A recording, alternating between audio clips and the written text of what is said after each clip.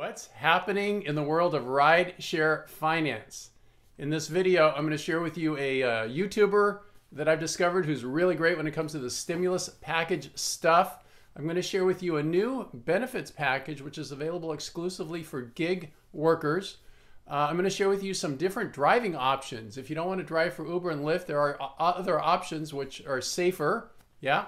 And of course, I'm going to cover the stimulus package update, including President Trump's executive orders. All right, all that and more. And at the end of the video, I'm going to share with you why I think this week the Republicans and the Democrats are going to come together and make a deal. Hey everybody, it is Jay Cradeur with the Rideshare Guy. Got the shirt on, drinking the Nespresso. Sunday morning. Some breaking news. Yeah, all right, I'll get to that in a little bit. All right, but let's jump right in. Number one, tough time for drivers, right? It's been what now, 2 weeks without the big money coming in from the unemployment benefits. It's still really murky as to what the future holds. Many areas we still have, lockdown, partial lockdown. Demand is really low. You know, Uber just showed that they made more money delivering food than delivering people. So it is tough times. I want to recommend this YouTuber. His name is Logan Alec. And every single day he puts out a video about the stimulus package. And I'm highlighting this one because I watched this last night. And it says, some will not be eligible for Trump's $400 a week and it won't last long. I'll share more about that later when I talk about the Trump executive orders. But check out this guy's videos. He does them every day, and he's just got he's able to tell you what's going on in layman's terms, and I find him to be really entertaining because he kind of gets into it sometimes. All right, check him out. Okay, number two, a better way to get benefits. So the way things stand now, we don't get any benefits. We're independent contractors, right? So there's a company called Cover, all right? And I'll put a link below this video. And what they provide is portable benefits for gig workers, whether you're with DoorDash, Instacart, any gig company, Lyft, Uber, right?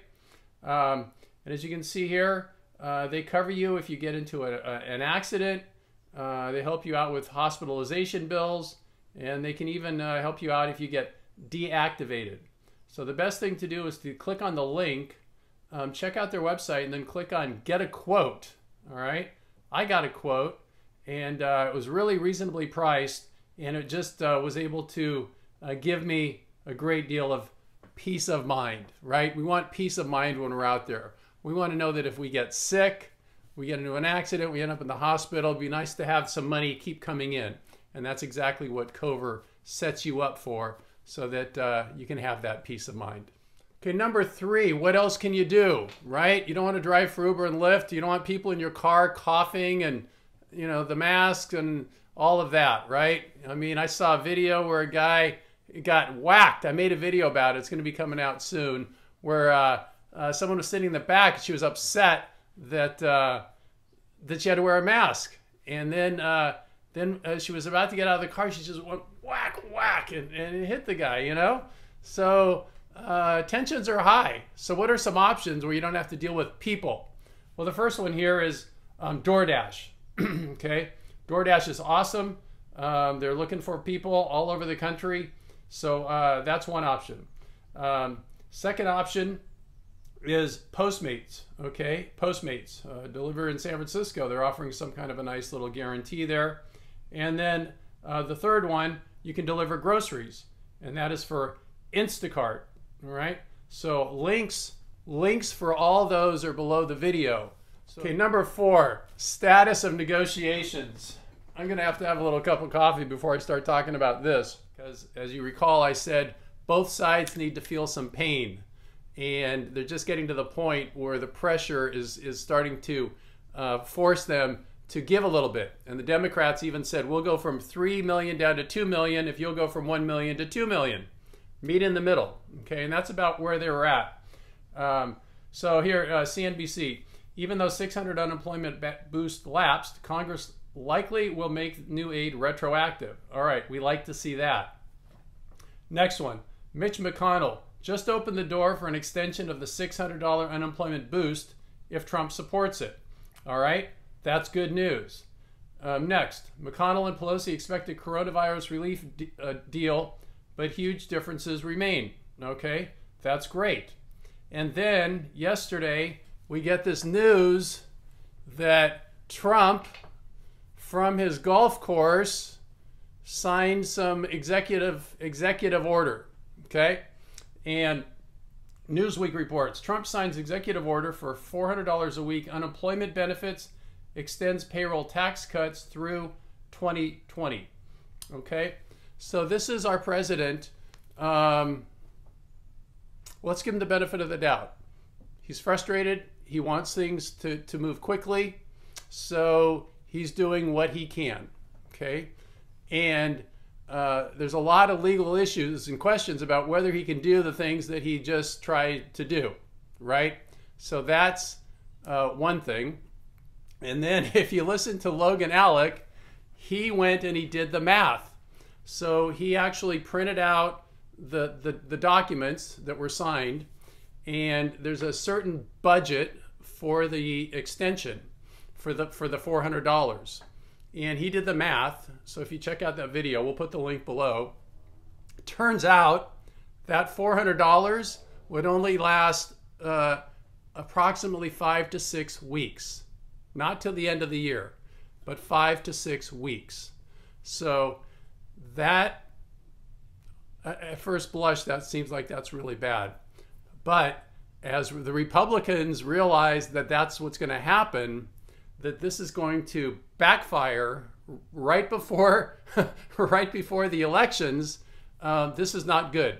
So this is going to bring the Republicans and the Democrats back together. And now they really need to start talking and making things happen. And that's why I think this thing's going to get solved this week. The next article, well, there's Nancy Pelosi, okay? And what did her and Schumer have to say? They're also taking issue with the president ordering a payroll tax holiday, saying it endangers seniors' Social Security and Medicare, right?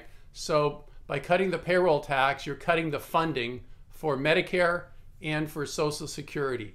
And that obviously is not good. If you have, any elderly folks in your life who are living on Social Security, that's not a good thing. Furthermore, these announcements do nothing to increase testing, nothing to reopen schools, nothing to put food on the table for hungry families, nothing to prevent heroes being laid off across state and local government, nothing to protect the Postal Service or the integrity of our elections, nothing on many critical needs of the American people, the statement reads. So what's she talking about? So as you recall, these are all the things that were being negotiated. So the stimulus payment, that's gone, according to Trump, okay, that $1,200. The FPUC extension, so this executive order says $400 a week, and as I said, that's only going to last 5 to 6 weeks. How long? Not long enough. Liability protection, gone. Funding for testing, gone. Funding for schools, gone. Funding for state and local government, gone. Funding for more business loans, gone. Instead, we've added a payroll tax cut. So, key takeaways here. What Donald Trump just did is, I think, he just lit a fuse. He lit a fuse. And I am grateful for that, okay? Somehow he's managed to make himself stronger from this because he took some action. Whether it's legal, we don't know. But he's forging a deal. He's forcing the Republicans and the Democrats to get back to the table quick because they don't want, the Republicans don't want this to happen because it's a time bomb waiting to blow up. And of course the Democrats don't want this to happen because it makes Trump look like he's the big hero. So they both want this off the table and they want their deal on the table, and Congress has full authority to put the deal together. There's no legal question about whether, Trump can do this or not. The Congress can do this, and this is a more full package that would last, you know, for a longer period of time. So that's my prediction. This is the week it's going to happen. So thanks for watching. It's been a big week. Next week's going to be a bigger week. Definitely please give this a thumbs up. That helps the algorithm to get more people to be able to see this. Definitely subscribe. I've got something to tell you. This week, our very own Harry the Rideshare Guy Campbell is going to do an interview with Dara Kay, the CEO of Uber. And sign up for notifications so that you get notified when that goes live, so you can watch this really compelling interview where Harry asks some tough questions. All right? So like, subscribe, notifications. Y'all go out and have a great day. Thanks so much. This is Jay Cradeur saying have an awesome day and be safe out there.